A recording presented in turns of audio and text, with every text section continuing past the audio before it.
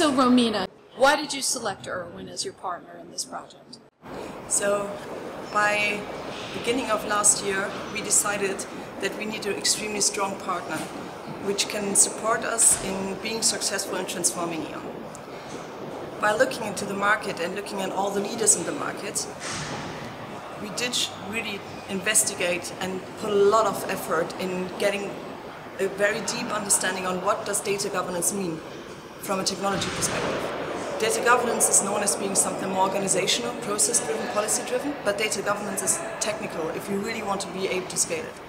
So what we really did was, we looked into 7 companies, all the big names that you see in the Gartner reports and everything, and we did make an enhanced list of requirements, which were 112 last year, and Erwin was the one who could not only fulfill all the requirements where others were also on the same pace, but they did offer a partnership, a relationship and an interest in developing together which was completely outstanding.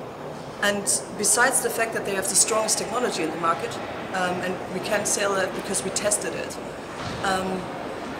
you won't find anyone better who is supporting you in being successful. And that's exactly why we selected Erwin. So we just talked about you being at a very important time in the implementation, and you've onboarded a host of different data sources. Can you just tell us a little bit about those? So we are, since beginning of the year, this year now, in the implementation phase of Erwin. So that means it's installed, it's working, and it's living. So it's growing day by day.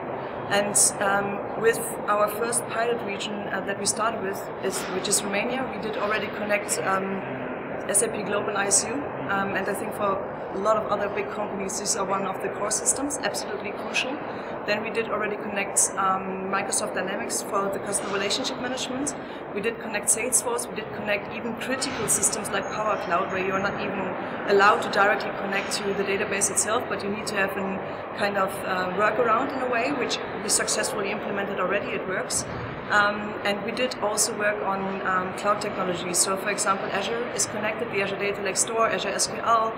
So, and there are further developments where we are looking into the Boomi, which is for reading out ETL processes and having also the data lineage and transformations in the platform.